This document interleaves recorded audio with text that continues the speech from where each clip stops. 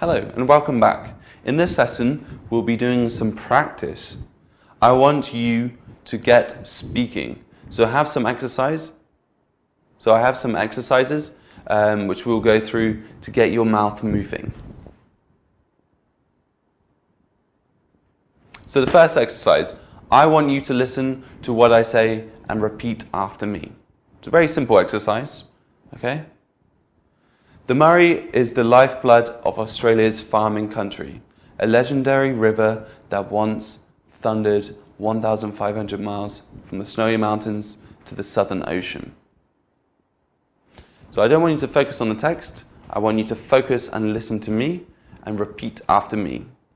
Now we'll go sentence by sentence. So once I say the sentence, I will give you some time for you to repeat the sentence. Don't look at the board, just listen to me, okay? Close your eyes if you need to. The Murray is the lifeblood of Australia's farming country.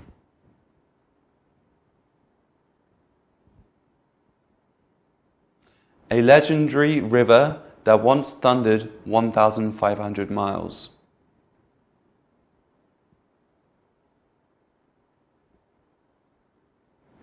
From the snowy mountains to the Southern Ocean.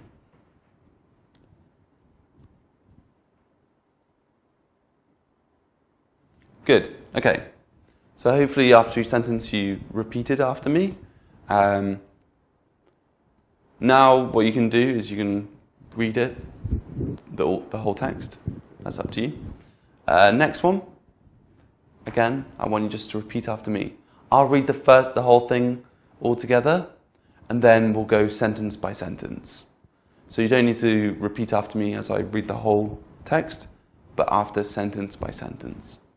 So, now is choking to death in the worst drought for 1,000 years, sparking water rationing and suicides on devastated farms. Okay? So, repeat after me, sentence by sentence. Don't look at the board, just listen. Close your eyes if you have to. Now it's choking to death in the worst drought for 1,000 years. Now it's choking to death in the worst drought for 1,000 years.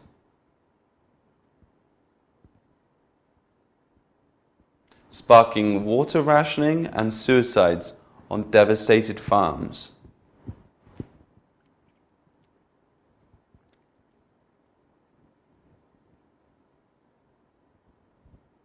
Okay, so how did you do? All okay so far? Good? Good. Number 3. I'll read through it again. I'll read through the whole thing and then we'll do sentence by sentence. But is this a localized national emergency or a warning that the earth is running out of water? I want you to focus on... I'll say that again. But is this a localized national emergency or a warning that the earth is running out of water? So, we'll do the whole thing for this one. I want you just to repeat after me. But is this a localized national emergency or a warning that the earth is running out of water?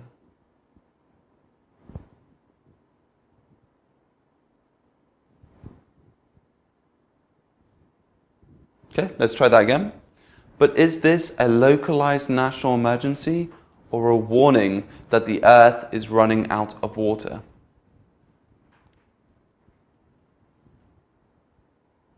So what I want you to do is to focus on moving your mouth the right way. Make sure your tongue is in the right place and make sure you're stressing the right part of the word and sentence. Okay, good job. So that was the first exercise, bit of fun. The second exercise, we're going to practice phrasal verbs. So I want you to focus on the phrasal verbs. Are there any other phrasal verbs you could use in the place of each of these examples? So, what do you normally do at the weekends? I usually just hang out with my friends or go to the cinema or something. Unfortunately, I don't get the chance to catch up with them often as we're all so busy with work. So what I want you to do is I want you to think of maybe some other phrasal verbs, but most importantly, I want you to write down the use of this phrasal verb and this phrasal verb in 2 different sentences. So create a new sentence with hang out and create a new sentence with catch up.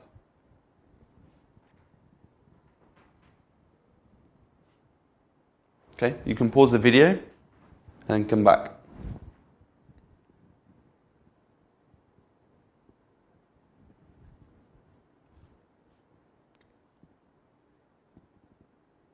Okay, so the next one, so still with phrasal verbs, do you have a healthy lifestyle? I don't think I really do. Something I definitely need to do is cut down on the amount I smoke, or even give it up completely. I would also like to cut out red meat from my diet. I've read that both of those are unhealthy. I found out recently that my father has cancer and he smoked a lot when he was younger. So, for this exercise, carry on with phrasal verbs. I want you to use this, cut down on, give up, and found out in another sentence or in a paragraph. So I want you to use all 3 of these phrasal verbs in one paragraph. So a few sentences, okay? So try and use all of these in one paragraph. Try and make sure it makes sense, make sure it's all flows well and it all makes sense together. But I want you to use all 3 in one paragraph, in a few sentences. All of the same topic as well. Great, pause the video and then you can carry on when you're finished.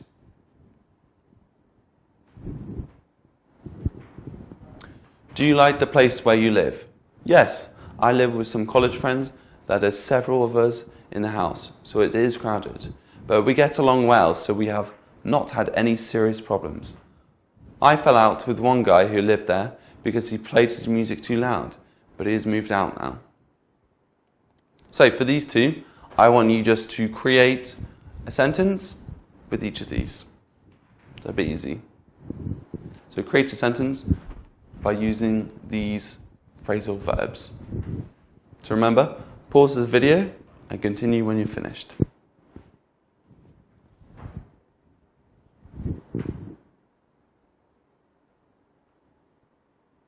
Okay, do you like to collect things? Not anymore, but the other day I was cleaning up my room when I came across an old album of football stickers. I used to collect them when I was younger. So, for this one, I don't want you to write anything down, I want you to speak it. So, I want you to use cleaning up and came across in one sentence. Think about it, don't write it down, but say it, speak it. Okay? How else can you use these phrasal verbs in a sentence? Think about it. Then I want you to speak it, not write it. Obviously you can pause the video if you need time to do that, and then come back to the video when you're ready. So exercise 3, we're going to go into collocations. In this exercise, I want you to listen and think of which best collocation fits in the sentence. So, I hope to something my own business one day. So, I want you to speak it out, what you think fits best. Say each of these, speak each of these within a sentence. I hope to do my own business one day. I hope to have my business one day. I hope to make my own business one day. So, which one do you think sounds natural as you speak? So, I hope to have my own business one day is the correct answer. Did that sound the most natural to you? Number 2, I don't do many hobbies. I don't have many hobbies. I don't make many hobbies. So, I don't have many hobbies. My wife usually does the bed rather than me. My wife usually has the bed rather than me. My wife usually makes the bed rather than me. Which one sounds more natural? Think about it. It's all about practice, remember. Which one sounds natural with collocations? My wife usually makes the bed rather than me. Many countries do problems with obesity. Many problems have problems with obesity. Many countries make problems with obesity. So as many countries have problems with obesity. I did a mistake in my IELTS reading last time I took the test. I had a mistake in my IELTS reading last time I took the test. I made a mistake in my IELTS reading last time I took the test. So which one sounds the most natural? You practice as well, speak them out. I made a mistake in my IELTS reading last time I took the test. 6. I something my break at work at 3:15. I do my break, I have my break, I make my break. Which one sounds the best? I have my break at work at 3:15. Reading a lot does a real difference to your IELTS score. Reading a lot has a real difference to your IELTS score. Reading a lot makes a real difference to your IELTS score. You say them as well. Use each word, each collocation, each verb. Which one sounds the most natural? Reading a lot makes a real difference to your IELTS reading score. I'm planning to something a holiday in June or July. I'm planning to do a holiday. I'm planning to have a holiday. I'm planning to make a holiday. So I'm planning to have a holiday. I do my shopping at the weekends. I have my shopping at the weekends. I make my shopping at the weekends. Which one do you think it is?